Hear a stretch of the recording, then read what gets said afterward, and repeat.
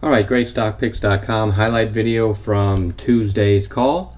We're in the summer slowdown, so there's not a whole lot of action going on, but I think we did a nice job today, and I'll go over what we did do today. HEV, these are daily candles, just been killed. I think a lot of people have been watching this one.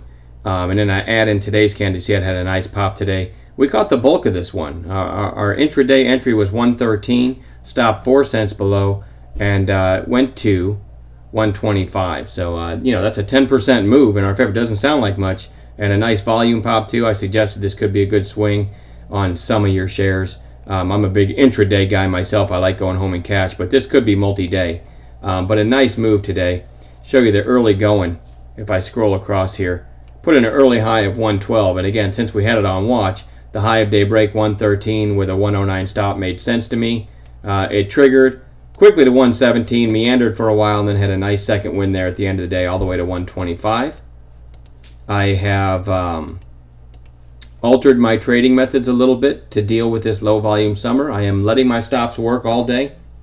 Doesn't mean I'm not paying myself on part of the trade, okay? If you take it at 113, nothing wrong with selling some on a 4-cent gain on a $1 stock on some or whatever, on any of our trades. Nothing wrong with putting some money in your pocket, but as far as going to a break-even stop after that, which would be right here, I'm not doing that. I'm letting the rest of it. So if I take, let's just say, a third, 4 cents on a third, I could probably use a different stock than this $1 one for an example. But just quickly, if I take some profits, okay, on a third, then it comes back. I'm not moving my stop to break even on the other 2/3. I'm keeping my stop in the original spot. So trading like that is a little different than I'm used to, because I like getting to a can't lose trade as quick as I can by going to a break even stop. But after back testing a lot of our calls, I don't want to say more often than not, but oftentimes the stop holds all day, and I'm getting chased out on the back half or the back third or whatever at a break even when it comes back down. So it's sort of a summer-long experiment here that I've started this week, as I told our members.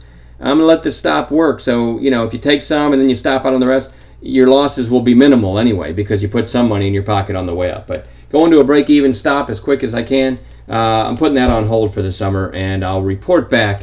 I have a feeling the results are going to be much better. So anyway, there was one. Big Lots, I called BIG here. See this popped at 33.20.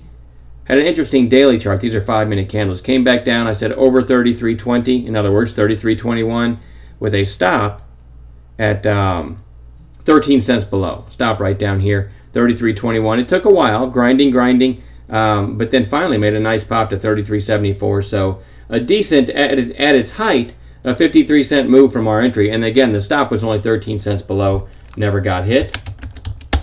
Our old friend Cree, 43.46 entry. Called it somewhere in here.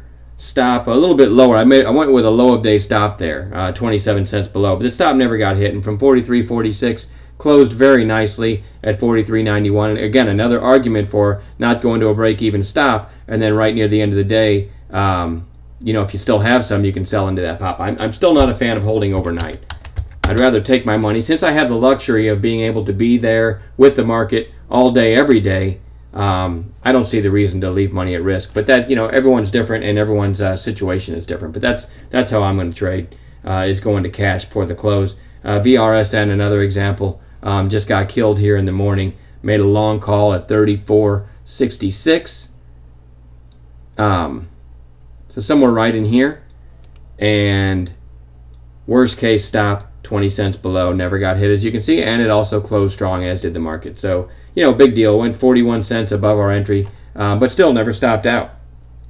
And that's the highlights from today. I'm going to wrap this up, and we will follow up with a highlight video from Wednesday's trading in our live chat room on Wednesday evening. Have a great night.